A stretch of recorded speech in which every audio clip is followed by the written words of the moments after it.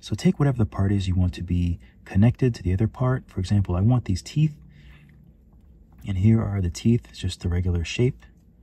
So the first helpful thing is to change this, the part that you want it to go into, go here, blending, and you can bring the opacity down. So now you can see through it and you can kind of see what you're working with. So next I'm going to take the teeth, and actually I'm going to go ahead and validate these so it's just one piece, pivot, center, pivot. That just brings the pivot in the middle. So I'm going to hit solo, so now we just have the teeth. I'm going to hit top, so we're looking at the exact top, and I'm going to use select mask with the rectangle. I want to make sure that it's straight. There we go, something like that. But I don't want it on the bottom, so I'm just going to go ahead and hit unmask and unmask the bottom part. Let's just go select mask and invert, and then take the gizmo. Everything else is masked except for this, so you can pull this up a little bit, and then you can taper it a little bit. So then I'll just clear the mask, give it a nice voxel remesh. We'll do 200. Okay, I'm just going to smooth this out some. You can even smooth this out some. Okay, so then you have your little notch there. So now, if I uncheck solo, I'm going to change this back to opaque. All right, so now we take the teeth. So we have the teeth. I'm going to clone it, and I'm going to hide it. And then I want to take the body, whatever the part you want to make it go into. So that's dump for dumpling.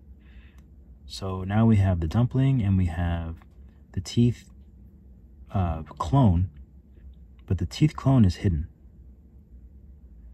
So now we use Boolean. So what Boolean does is it's going to take the shape of the teeth. So now we have two sets of teeth. We have the regular one, and then we have the one that we're using that's hidden. It's going to take that hidden shape, and it's going to do a Boolean, which means it's going to extract that shape from whichever other mesh you have selected. So it's going to subtract the teeth from the dumpling. So Boolean, Boolean. Boom. So now obviously we still have the old teeth there. Let's go ahead and hide the older teeth, or not the tongue. Let's hide the teeth. And let's take a look. So now we have this piece from the other teeth. And we have the other teeth here, and then everything is good. So basically when you print it, you just want to print this separately as an STL, print this separately as an STL, and you'll have the two pieces. So then when they print, you'll be able to fit them together. I used to make the teeth a little bit bigger, the clone, so that it would fit in there easier. But I found that, and then if I need to, I can file down the teeth if for some reason they don't fit in there. So that's the only reason I didn't make one thing a little bit bigger or a little bit smaller. But it usually winds up fitting pretty nicely. But I'll do the same thing for the tongue. I might not need a notch, like a little notch for the tongue. You really don't need it for the teeth either, but certain things you might want the notch, so I wanted to show you how to do it. You don't really need this. You could just kind of make this impression and then stick it up in there. Oh, the other reason I do the notch sometimes is because so I have something for when I paint it and stuff, so I have something to clip onto. Sometimes I make it a little longer so that I can, so for my little clips, these things, so I can clip. Oh my God, I can't believe these broke. I'm gonna send these back so I can clip onto them.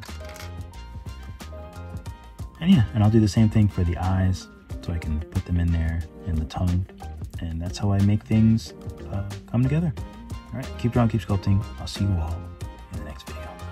Thank you guys so much for watching the video. Be sure to like and subscribe. And if you want to go more in depth, then definitely check out my Skillshare classes where I am a top teacher. I have about 50 classes, both Procreate and Nomad Sculpt. I also have a few classes on Udemy, so if you want to learn more, or you just like my style, you like the way I teach, you want to support me, those are some other places that you can do it. Thanks again, keep drawing, keep sculpting. I'll see you all in the next video.